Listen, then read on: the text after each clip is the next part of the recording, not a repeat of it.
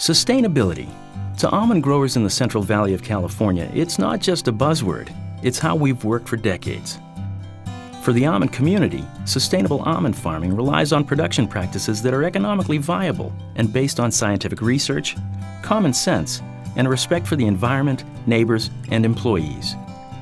Each year, the Almond Board of California invests more than $2.5 million to research production and environmental issues, such as pest management, water efficiency, and bee health.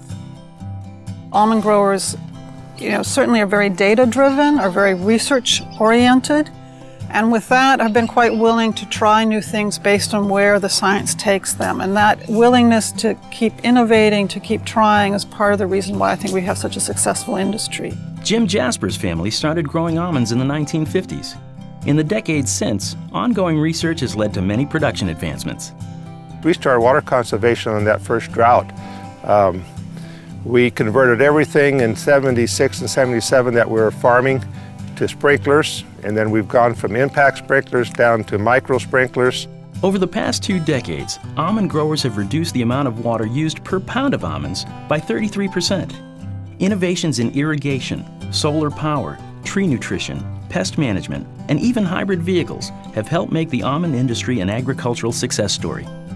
When we look at irrigation management, we now have data that over 70% of the growers are using micro-irrigation systems.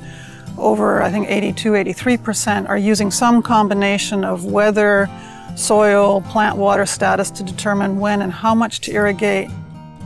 From irrigation to bee health to pest control, growers have taken new approaches, and efficiencies aren't limited to water use.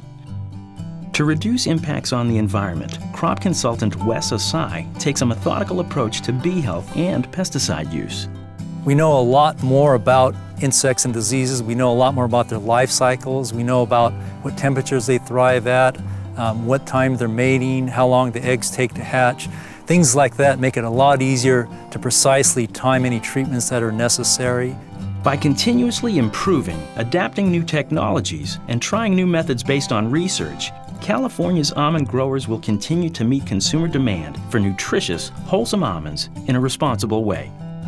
We're pretty proud of what we're doing here, and we continue to do more, and hopefully we can be here for a much longer time.